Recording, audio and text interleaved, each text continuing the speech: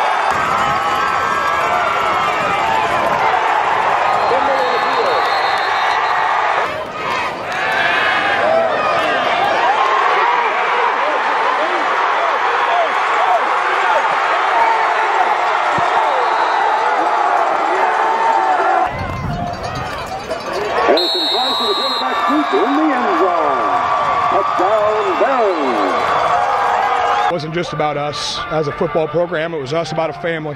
You see these crowds packed, you got guys here 5 o'clock tailgating.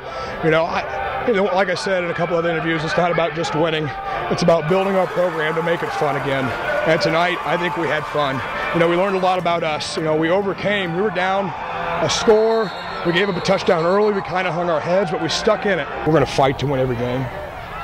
If we can do that, that's great. If not, you know, we're going to continue to get better. And that's what we're all about. It's not about next week. It's about next snap. It's about, you know, tomorrow morning when we come in to watch film. It's about tonight when we go break down the film, what we can do to get better. And it's, you know, in practice every snap. We mess something up, so be it. We have to get better every snap.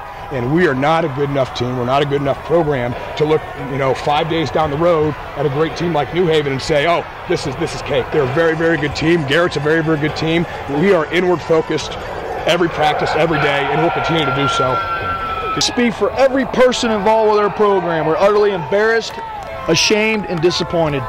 Terrible at every level, from coaching to playing to preparation to conditioning to everything involved with being a good football team. You saw absolutely none of that tonight from me, my staff, our players, this entire sideline. On the other hand, DeKalb did what they had to do. Okay? They played better than we did because they had to win. I have to apologize to everybody that cares about Garrett football. Again, DeKalb played well. They did a better job than we did. They deserve credit for winning. But, with that being said, we will not accept that performance. Never, ever will that kind of performance meet our standard, nor will it come even close to it. I'm sick. I'm sick, disgusted, so are they. Everyone involved on this sideline is. We're better than that. But if we don't play better than that and prove it, we're not.